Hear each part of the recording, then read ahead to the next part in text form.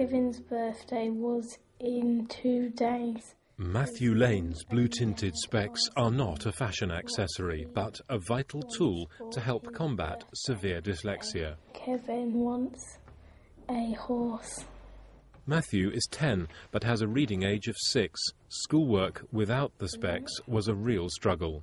The words were like all muddled up.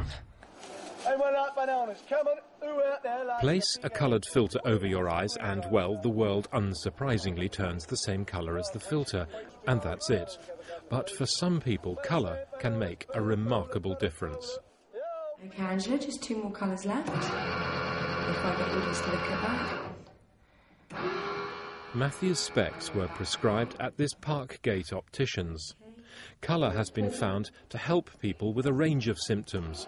Most suffer during or after reading, and including migraine, eye strain, sore or watering eyes, a marked dislike of bright light, and print appearing blurred, typically a sign of dyslexia.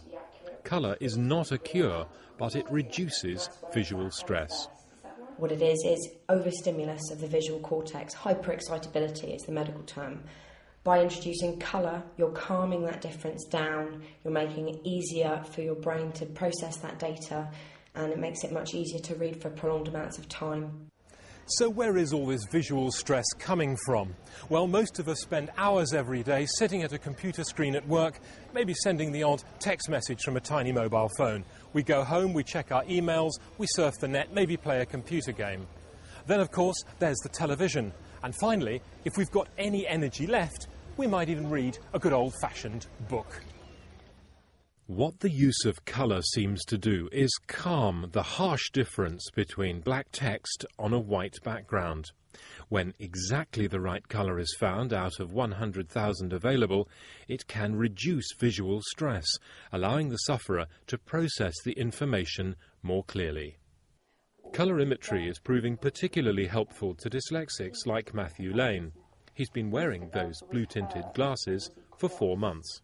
I've seen a big difference at home with his reading, using the glasses.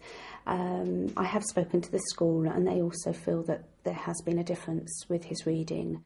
It's much clearer and the words are not blurred.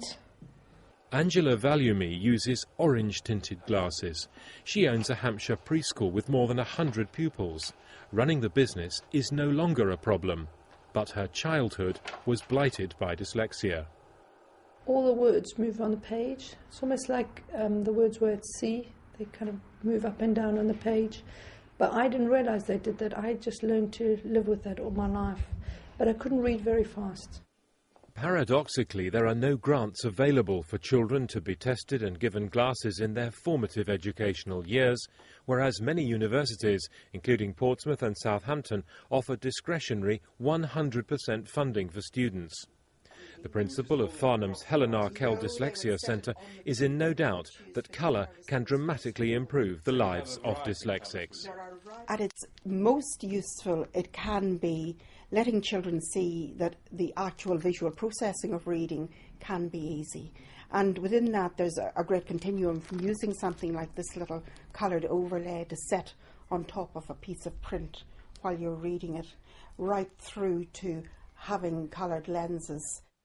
Seeing the world through rose-tinted spectacles implies living some sort of fantasy existence. Now it turns out rose-tinted spectacles may be precisely what's required to see the world as it truly is.